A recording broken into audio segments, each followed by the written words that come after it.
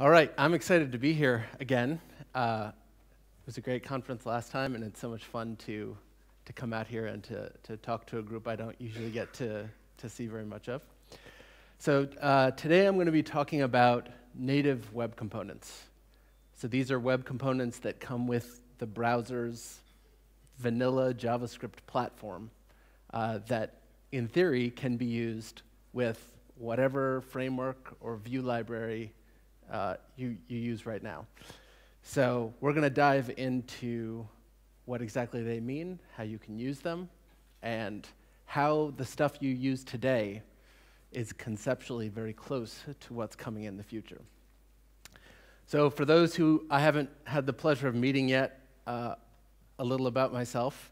In addition to being the CTO of Levanto Financial, I spend a lot of time training developers all over the world. Especially in the JavaScript ecosystem, I think there are so many things that you have to, get expertise on that one of the big challenges is even if you're a talented developer, there's so much to know. And so I spend a lot of time trying to help solve this problem by building really polished video courses and blog articles, and I do live workshops to help everyone maximize their potential in the JavaScript world. Before I worked at Levanto, I was the UI architect of Yahoo's ads and data division, where I oversaw the development of their ad platform and about 24 Ember.js projects. I teach video courses for frontendmasters.com, which is great to check out if you want to learn directly from framework authors and experts. And I do a lot of open source work, several thousand commits per year into JavaScript projects. So the focus today is going to be on one of the biggest challenges we have when building rich browser-based apps. And that is that we are challenged to make a rich experience on the foundation of what originally was intended to be a document viewer for websites like Wikipedia, where there isn't a whole lot of interactivity. There's not a whole lot going on. So if you were trying to build a desktop app or a mobile app, whatever you start with, whatever SDK you decide to use, that would come with a lot of great fundamental building blocks. Right? If you build an iOS app, you have a map component that you can just drop right in, and you can just rely on it working. What we have in the web world is this. We just have these very basic, atomic things. And everything we build beyond that is either a library we have to import or something we have to build ourselves. So who in here has been using web components for more than 3 years? What if I told you that this is a web component internally? Who's been using web components for more than 3 years? All right, a few more people. So in modern browsers, you have the ability to turn on, the ability to see inside what to us seem like these unsliceable contained units, like an input or a text area. And here you can see that this placeholder full name, it's actually internally represented as a div. And there's even some inline style on that div where you can see, what would happen if the placeholder is longer than the input itself. You can see the placeholder gets clipped if there's overflow. So this isn't magic. There are real internals here that we're familiar with. This is probably how you would want to build an input if you had to build one. But the idea is, what if we need more richness than this? So if we were to build a presentation, we would want it to look something like this. And I apologize if it's a little difficult to see, but I've got a presentation element with 2 slides in it. The first one has some text, and the second one has an image. This is easy to read because it's very connected to the way we think about a presentation. Presentations have slides. Slides have content on them. We don't have to worry about the mechanism by which slides animate on and off the screen, or the only one slide is visible at a time. All of that should be contained within these components themselves. So we want our own vocabulary that makes a lot of sense when, as it relates to an idea, Right now, what we end up building is something that looks like this. It's the Twitter bootstrap div soup nightmare. So looking at this, can anyone tell me what this is? It's hell. It's no fun. So we want something that is readable, maintainable, encapsulated well. And the W3C web component spec promises to be the answer. And this is a fancy name for the combination of 4 concepts. We've got HTML imports, custom elements, HTML templates, and shadow DOM. And I'm going to try to teach these 4 things to you today. And it should be pretty easy because we're all using similar concepts, whether you use Angular, Ember, React, Vue, whatever. These all solve problems that something you're using right now also solves. So we're going to go in and look at what each of these 4 pieces entails. We're going to go through a basic intro of how they work, and then we're going to look at some real web component examples that will work in Chrome or Firefox. So we're going to build a hamburger menu, and you're looking at the complete code here. There's 0 JavaScript, some unnecessary CSS, and 12 lines of HTML. And this is animated, and the attributes I'm passing in, actually end up being represented on the screen. So let's jump in. The concept of HTML imports, it's almost like require, but for HTML. You can think of it as the ability to bring in HTML the same way you bring in CSS. And like any HTML tag that has the ability to bring in some asynchronous resource, like a link tag or a script tag or an image tag, it has onload and on-error events. Because HTML can contain JavaScript and style via a script block or a style block, this HTML import can bring all 3 important pieces at once: the structure, the style, and the behavior. And because it's a separate HTML file, it almost has some Clojure-like characteristics in the sense that scripts that are imported into the thing, scripts that are installed in the thing that's imported, in the HTML file that's imported, they can access the host application, but not the other way around, right? So there's some encapsulation going on there. Custom elements, this part of the spec is where we get the ability to name web components. We name it as it makes sense for the purpose of this element. So without custom elements, we could take divs and we could upgrade them, and they could have their own. They could have a lot of web component-like things. But when we look at our HTML, it would still look like div soup. So custom elements are very important to give us some better semantics. They bring us lifecycle hooks, very similar to what you're used to if you use Ember, React, or Angular 2. Custom elements are extensible, and this is important because if you think about accessibility and the ability to know that a button is a button and it's clickable, if you have a special kind of button, you want to build on top of this base button concept that already comes with the browser. You don't want to start from scratch. So the ability to extend things that you already are given is important. And the promise here is that we'll have some degree of interoperability, meaning when the browsers you need to support all can do what I'm going to show you today, you could stop making all of your stuff in React components or Ember components.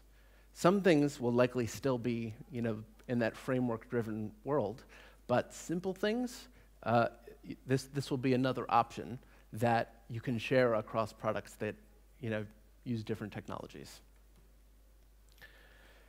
So the concept behind HTML templates, it's the ability to bring inert HTML into the DOM. What we mean by inert is the browser does nothing with it.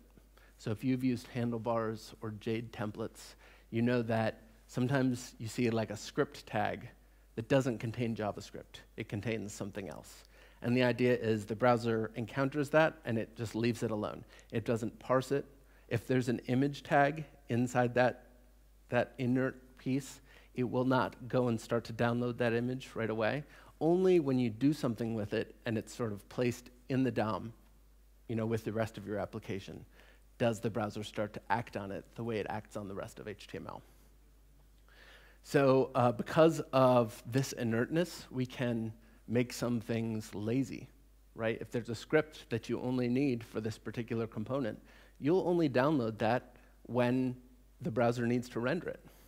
You won't have to pay the price of your entire application upfront with the first download. The last component here, and potentially the most important and confusing, is Shadow DOM. And the concept here is a separate document fragment owned by each component, where CSS from the application world by default will not penetrate into the component's internals. So, and this is very important because CSS essentially is still global programming. Anything can affect anything else if you're not careful. So we're going to dive into each of these now that we kind of know what they are, and hopefully you will see how they fit together, how they're related to your favorite framework ideas, and what all of this work we've done building apps, how that has informed what the web platform is shaping out to be. So HTML templates just look like this. It's the template tag, right? Everything inside the template is treated like a string literal by the browser. It's not evaluated, it's not parsed, it's not made into JavaScript objects that you can't use query selector to go inside a template. You just treat this template as an inseparable block that has stuff in it. And as we said, HTML can contain style and behavior. So of course you can put a style block or a script block inside it. And then the way you use it is first you grab the template by a query selector or using jQuery.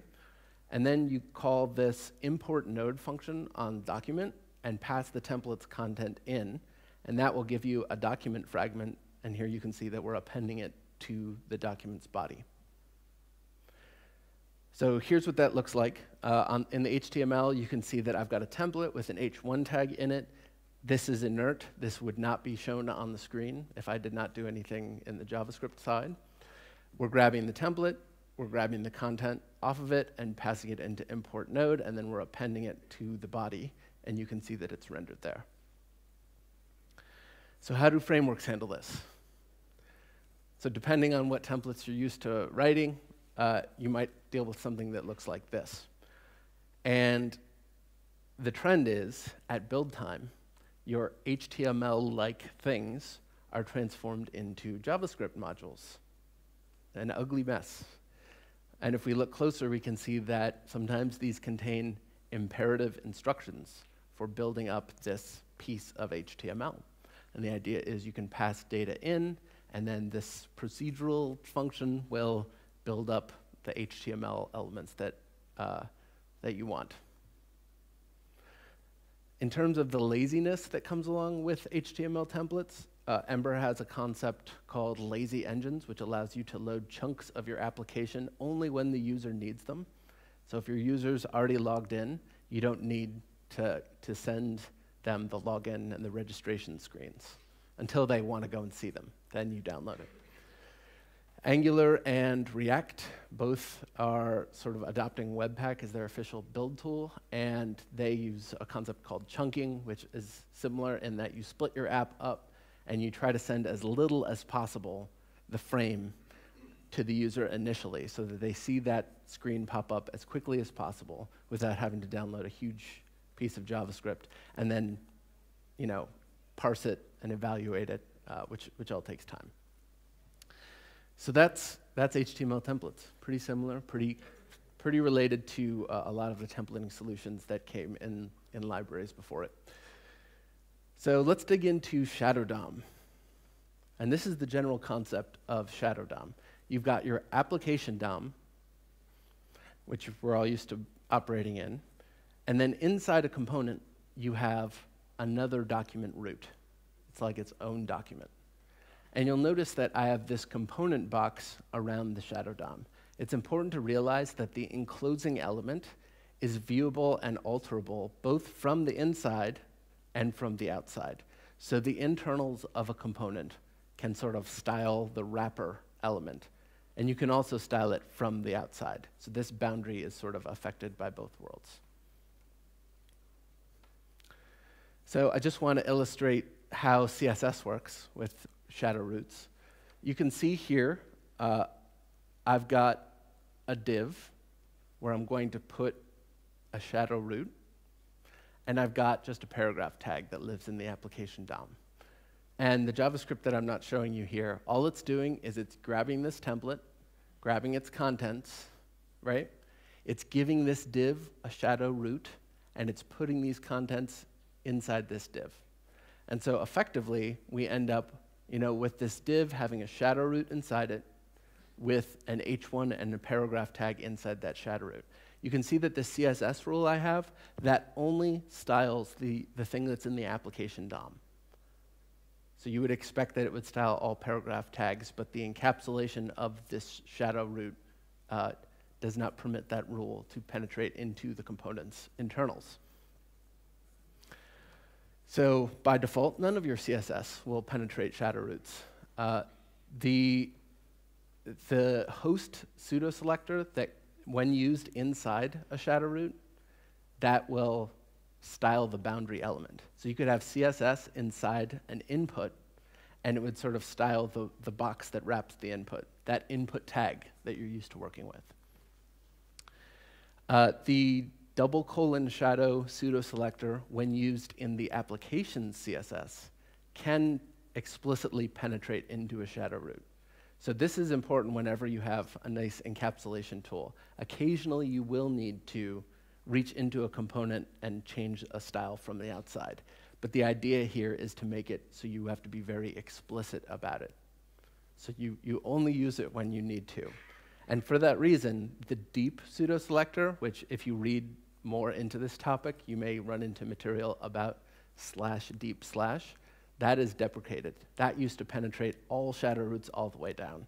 And that's dangerous. That would be like if everyone started using important on all of their CSS.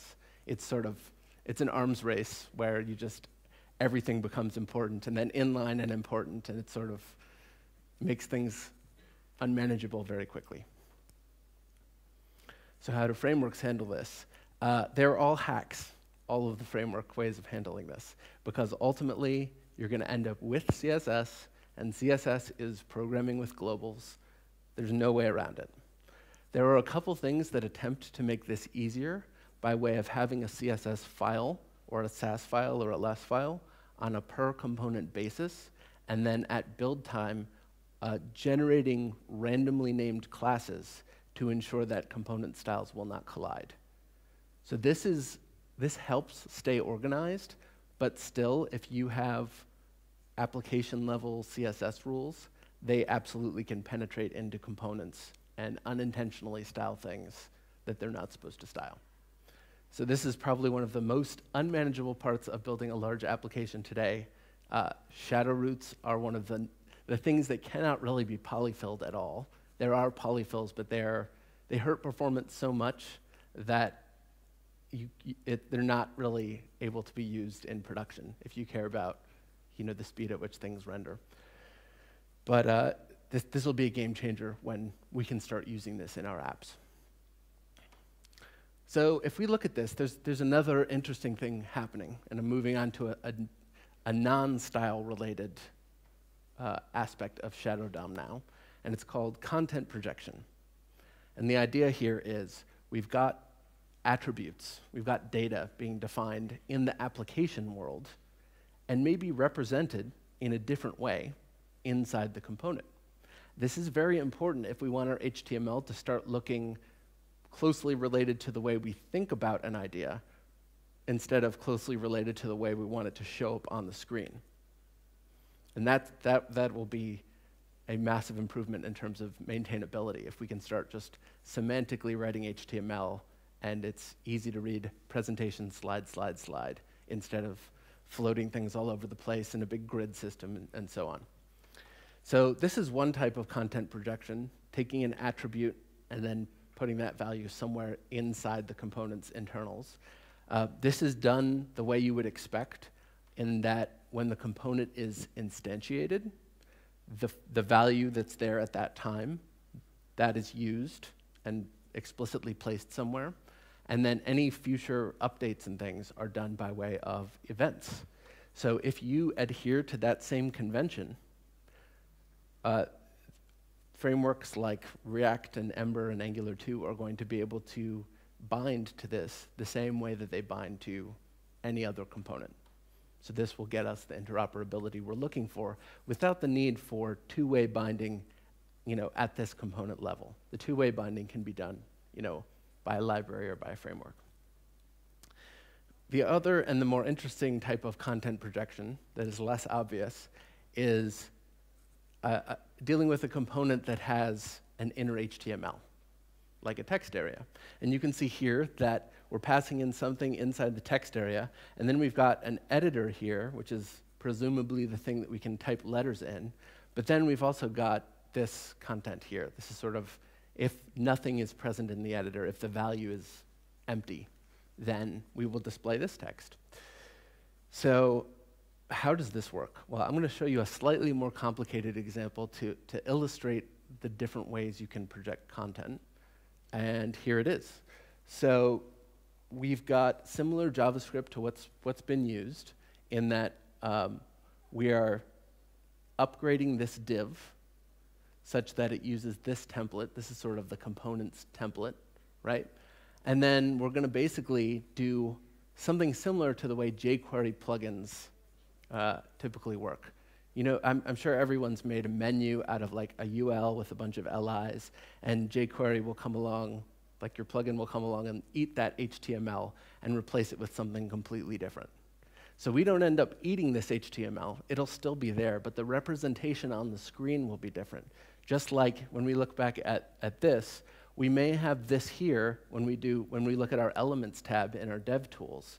But in terms of what's actually shown to us on the screen, this is really what we're seeing. So what's happening here is I've got a span with the word good in it, and that span has an h1 class, and then I've got a paragraph tag here.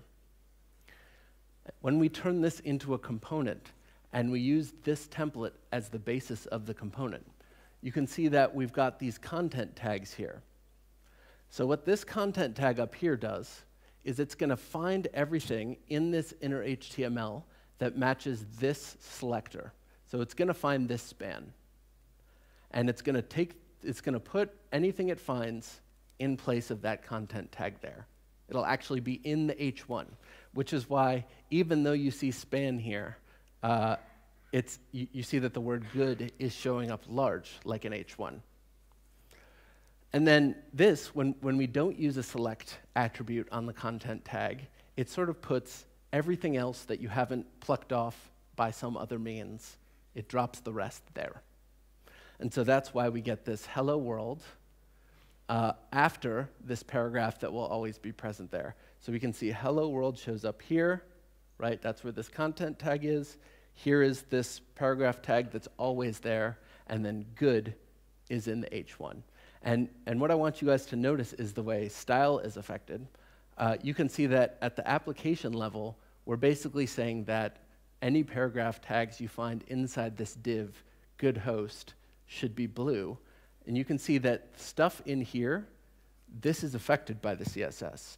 Stuff that is still part of the component's inside world, that is not affected. So this paragraph tag is not affected by this rule. This paragraph tag is, right? So the component in this case is almost like a frame around application DOM.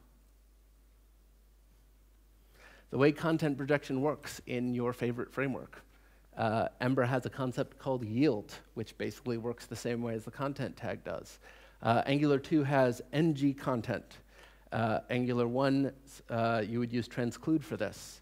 And in React, you have this.props.children as the means of placing the component's inner HTML somewhere within the component's sort of private area.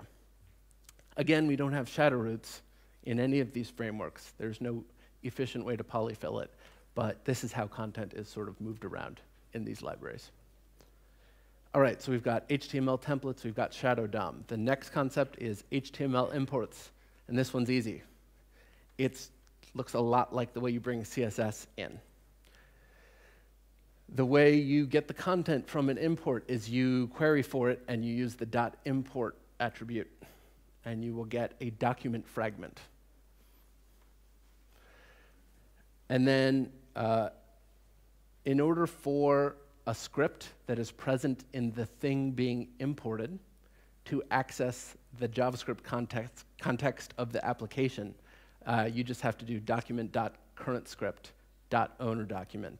And at that point, like owner document will return the application's document object. So then you can proceed further. So this is the closure-like characteristic that I was talking about, except sort of in reverse. Well, not in reverse. The inside world can access the outside world. The outside world cannot access the inside world. So how do frameworks handle this?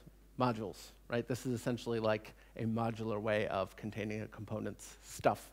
So oftentimes, like if you're dealing with Angular, you might have your style and your structure and your behavior all in one file. In Ember, this will typically be more than one file.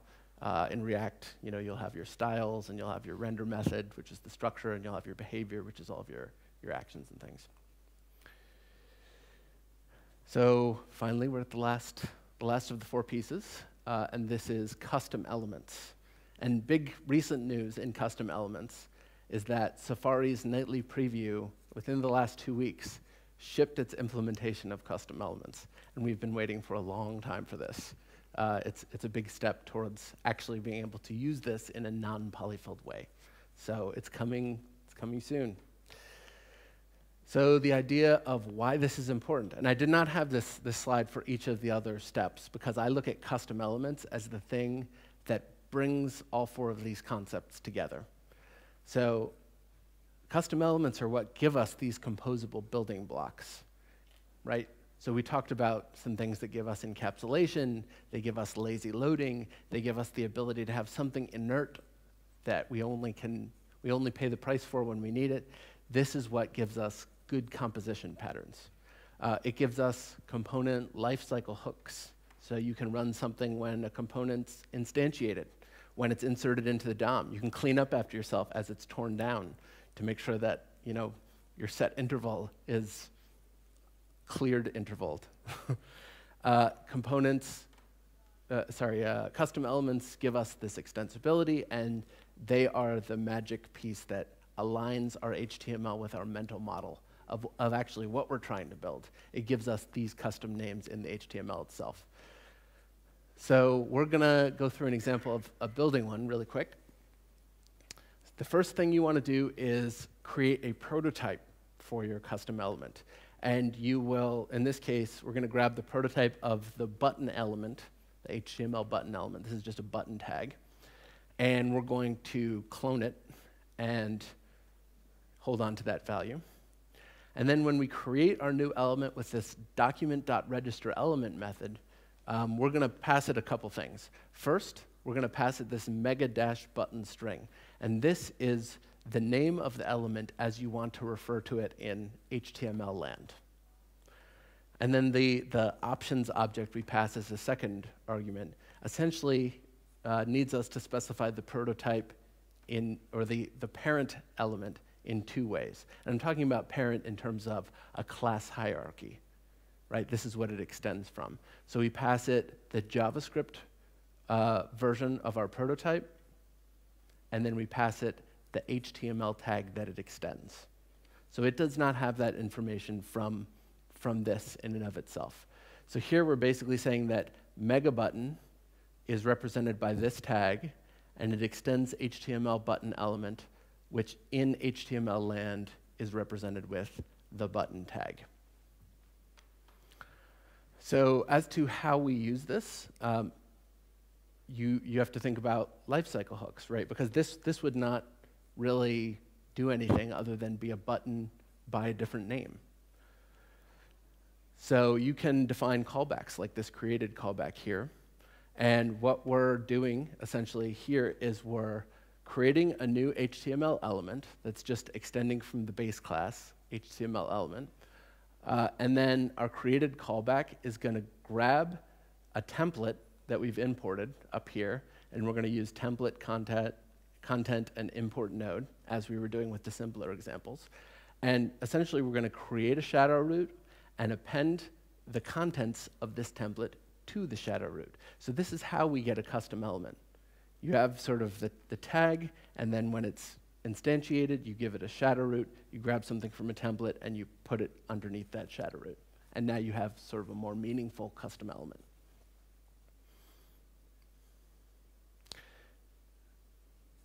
Apparently, I highlighted these things. So how do frameworks handle these things? Everyone has a component concept these days. And the W3C web component standard and the lifecycle hooks and the need for content projection, all of that has been informed by how people use the major frameworks and libraries, right? That's why you see this strong alignment.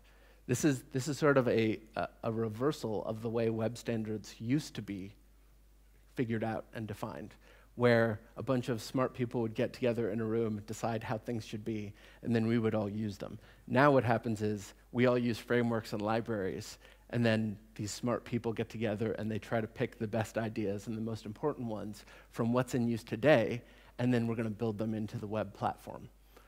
So that's why this is a better way of doing things, because it ensures that the needs we already have, the problems we're solving today, they'll just be solved in a different way, in a more consistent way across all apps in the future. So with that, I want to go through a quick demo, and it's going to be a hamburger menu. And if you get a hold of my slides, either on Twitter or I guess they'll be posted to the website after the fact. I have CodePen links for all of these things. But I kind of want to help you understand how these different components, these different concepts fit together.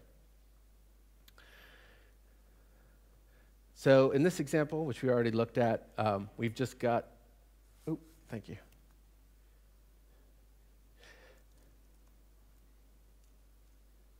So we've got a template here, and we've got some JavaScript. And if I comment this JavaScript out and save it, I hope the internet holds up here, you can see that nothing's rendered on the screen.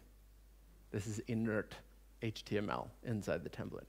The fact that we've kind of cloned the contents of the template, and added it to the body, that's what makes this visible. So in this example, we're creating a shadow root and building on this concept of a template. So here, we're grabbing a div, we're creating a shadow root underneath that div, we're grabbing a template, and then we're taking the shadow root we just created and appending the contents of that template to the shadow root.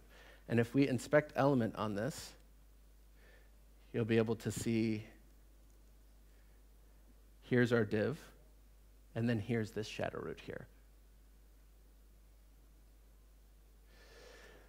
So I'm going to jump into this hamburger menu here, because it's pretty cool how all this stuff works. So the takeaway here, this is vanilla HTML, JavaScript, and less. So we've got a ton of HTML. It is the usual div soup that we're used to looking at. In fact, here you can see, like, I even have to represent this icon as 3 lines. We've got a ton of CSS that has to do with making sure that my cursor is correct when hovering over the right things, and make sure that this thing animates in and out the way I would expect, changes colors, et cetera, et cetera. And then we've got a lot of JavaScript that listens to the button for clicks and adds a class to the menu, which causes the CSS animation to start. So all of the things that you would expect with something like this.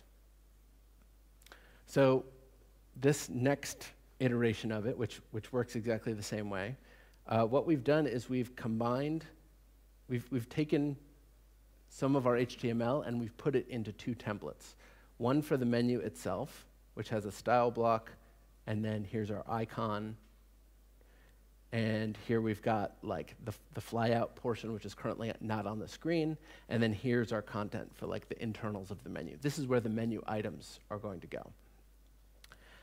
And then the menu items themselves, we've got style, we've got the content of the menu items, and then that's basically it. We've got a caption here, and we're just going to grab an attribute off of the element in JavaScript and programmatically just inner HTML equals to move the caption into this div here. And then what we can do is we can use this nice, very clean way of building a hamburger menu in a way that anyone can understand. Your designer can come to this and they will know exactly what you're trying to do here. But there's still, a lot of complexity here. It's almost like, it almost looks worse in that we've had to slice things up, we've had to move a lot of, our CSS into inline CSS blocks, style blocks, and we actually have more lines of JavaScript because we have to do all of the work to create these custom elements and to go create the shadow roots and to move the contents of the template into the shadow roots and so on. Once we take all of this stuff and we move it into a single HTML file and use this, the fourth pillar, HTML imports, we get this, where we can bring in our HTML via this link. And here's our HTML. And this is all the style. And you see it works exactly the same way. So this is pretty cool, right? Especially when you consider that in your application that you're using today, you could bind to this with Ember. You could use this inside your render method with React. This can be mixed with whatever you're using right now. So the idea in the future is that some of what you do, the simpler components, those could look like this. They could be written in vanilla JavaScript. And this will allow you to kind of share things between people that use different technologies. So that's all I have. I hope you guys give this a try and look a little deeper because it's pretty cool what you can do with it. Thank you.